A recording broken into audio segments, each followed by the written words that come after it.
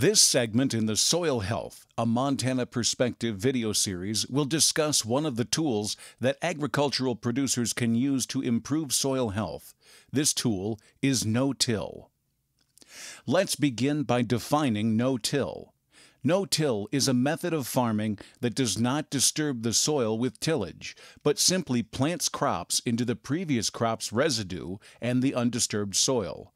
Other common names for no-till are zero-till or direct seeding. So, why would this be something you would want to implement on your farm?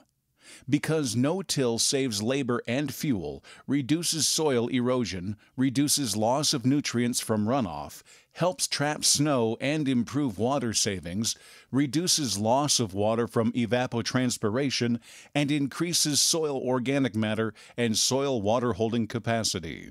A decrease in tillage will increase residue, which has been shown to improve soil health. No-till can also potentially decrease your inputs. Some of the producer concerns with the transition to no-till are how to plant through residue, rocks in the field, soil moisture in dry land and irrigated systems, drill and opener types and the importance of maintenance, how to provide nutrients to crops, changing rotations, even residue distribution at harvest.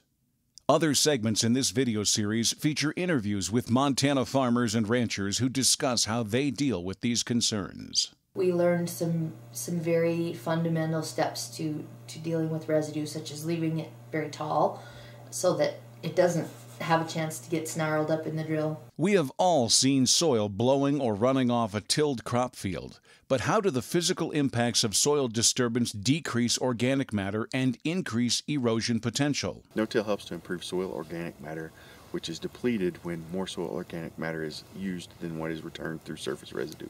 No-till allows the soil system to reach equilibrium.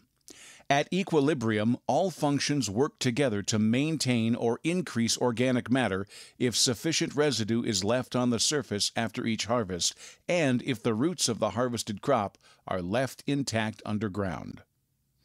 An increase in organic matter and decomposing root channels will increase the water-holding capacity and the structure of the soil.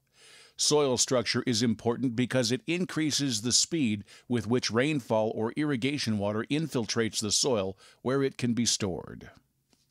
It is also very important to minimize disturbance in the soil because of all the living organisms in the soil that can be affected. Living organisms create a glue that holds soil particles together.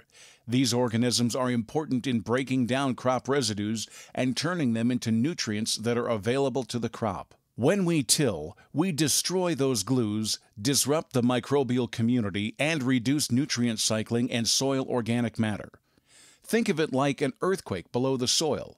Every time you till, it takes time for those organisms to rebuild the glues that hold your soil together and to reestablish the microbial activity that supports your crop. The adoption of no-till requires specific considerations in residue management, equipment needs, nutrient management, and more. The biggest challenges when converting to no-till for us were fertility the first couple years. In general, nitrogen rates need to be slightly increased in the short term to maximize yields and build organic matter for the long term. Phosphorus and potassium rates are generally the same for no-till and conventional till.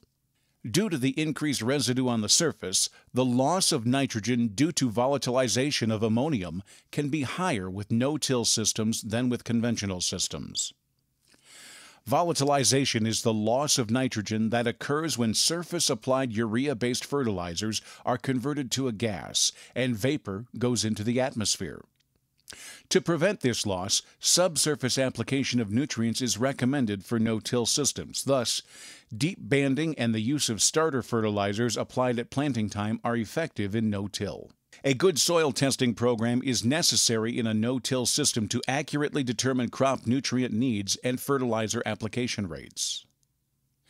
No-till is a long-term process that uses less energy, can reduce soil erosion, increase water infiltration and water-holding capacity, and improve soil health.